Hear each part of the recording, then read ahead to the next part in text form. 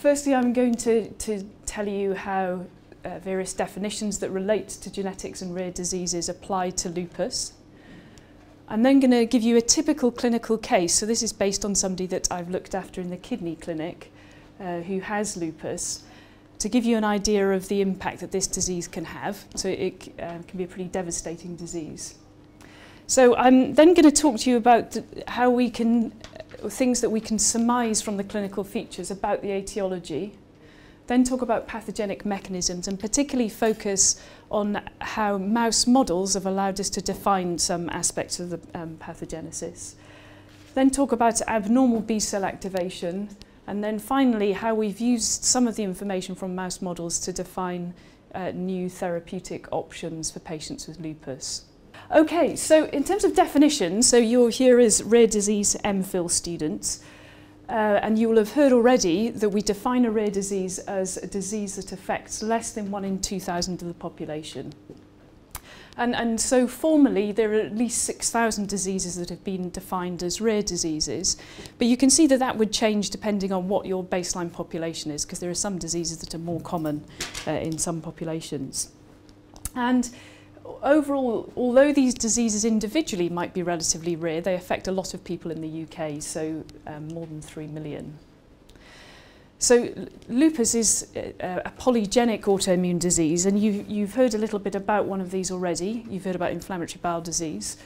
And what we mean by that is that unlike monogenic diseases, for someone to get lupus, they have to have abnormalities or genetic variants in more than one gene that together contribute to the development of disease.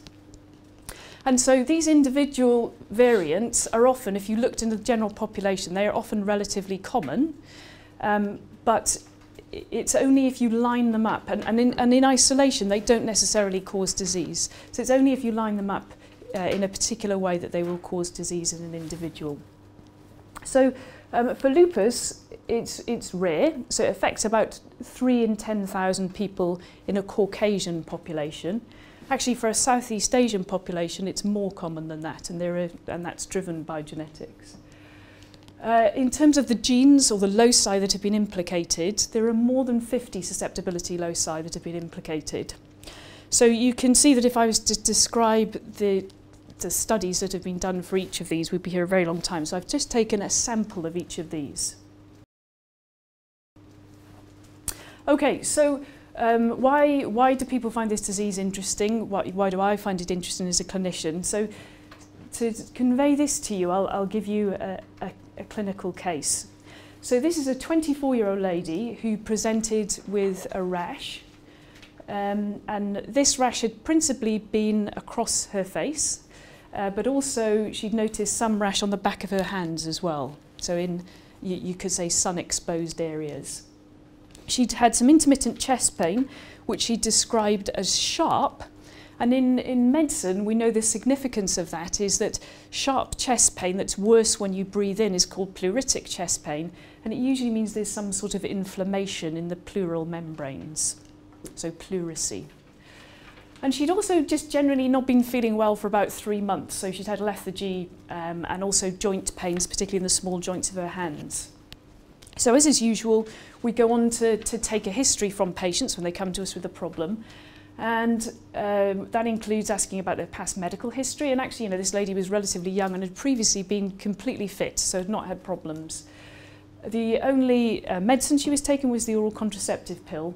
And she actually had no family history of disease. So you will have learnt already that it's important to take a family history in patients who present with diseases, so particularly ones that you think might have a genetic etiology. So this is the rash that she had, and this sort of rash has been dubbed as a butterfly rash, so you can see why it sort of has the shape of a butterfly. So we went on to do a number of blood tests, the sort of simple blood tests that you do. One of them was to look at whether she was anemic, and in fact she was. Her white blood cell count was at the top end of normal, and her platelets, which are responsible for helping the blood clot, were on the lower side. But what was more worrying was when we looked at her kidney function tests, and to do this we look at something called creatinine, which is a waste product that's removed by the kidneys. And so therefore, if your kidney's not working so well, the level of creatinine goes up. And when we looked at the level of that, that was actually higher than it should be for someone of that age, suggesting that her kidney function was impaired. And to go along with that, when we dipped the urine, we could find both blood and protein in it. And those things are, although that seems like nothing too much, that's actually highly significant in a young female and suggests there might be inflammation. Okay, so how can we identify the genes that are involved, broadly speaking? So a genome-wide association study, which is what we can do now. When people started investigating this, that wasn't available, but a genome-wide association study where basically you take a group of patients with disease, a group of controls that are of the same racial origin, and you have the capacity to look for the presence of literally hundreds of thousands of different SNPs, so single nucleotide variants, and you're able to say, are there some that are more common in the cases and more common in less common in the controls? So to date, and I actually was going to tell you about some of the GWAS stuff, then I cut it out. I already had too much to tell you about, but there have actually been now more than 10 GWASs, so, and this has really happened in the last, 5, 6, 7 years. There have been more than 10 GWASs that have looked at lupus populations on various different genetic backgrounds. And perhaps I'll just summarise and say that unsurprisingly, one of the key variants that's come up are variants in MHC, so class 2. Which are involved in antigen presentation, and I'll tell you a little bit about that, why that might be important later.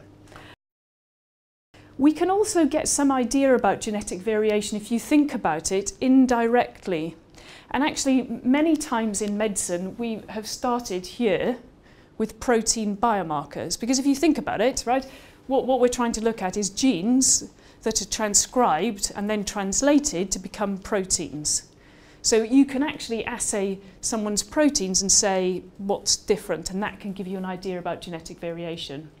And you might argue that unless a genetic variant has an impact on the level or the type of protein, that it may not matter, and that's probably true in lots of cases. So I think studies that look at proteins can also be helpful. And then also, you can indirectly look at genetic variation by looking at the mRNA species. And people have done that now quite extensively, because you can again do it on a platform where you can look at hundreds of thousands of different transcripts. And those, I've got to say transcriptomics, and you can do transcriptomics on peripheral blood, and people have done that in lupus. And you can do it on biopsies as well, and again, people have done that. And that, again, I don't have time to tell you about those studies, but really those have also, using the transcriptome, to tell you something about genetic variation, has been useful in lupus and identified the type 1 interferon signature. So there's a paper from Bonchereau and colleagues in the New England Journal a long while ago now. But so I think when you're thinking about how you can assay a person with disease in terms of their genetic variation, don't just think about directly looking at genes, but think about the fact that both the mRNA and the protein can also give you an insight into genetic variation. But what has been more effective in targeting clinically is the BAF pathway. And one particular drug, so an antagonistic BAF antibody called belimumab, that's made by GSK, has been used in a number of trials, and I gave you one of the key phase 3 trials in your reference list. And basically, the data using belimumab shows that it's certainly more effective than standard of care, which is the things I mentioned, like cyclophosphamide. And obviously comes without the price for the future of an impact on future malignancy. And I should have said also cyclophosphamide has severe effect on fertility. And since I told you that 9-to-1 female to male ratio, that makes a big difference. So this has really been big news. So belimumab is the first new drug to be licensed for lupus in 50 years. So this was a real turning point in the treatment of lupus. Okay, so we've made it, and there hasn't been too much sleepiness. So hopefully I've convinced you that lupus is clinically heterogeneous, and it's such an interesting disease that I think there possibly might be more people investigating its pathogenesis than there are people who have it. Both genetic and environmental factors contribute to disease susceptibility, and I could have given you a whole lecture about the environmental factors, perhaps another time. We've been able to use spontaneous mouse models and mouse knockout models to identify genes and polymorphisms. And I would say more than any other disease, they've been just so useful in identifying underlying pathways. What we do know is that B cells play an absolutely central role, and this has actually made a difference to patients because we've been able to begin to target B cells with monoclonal antibodies to produce treatments that are more specific and, more importantly, less toxic for the young women that get the disease. So there we go.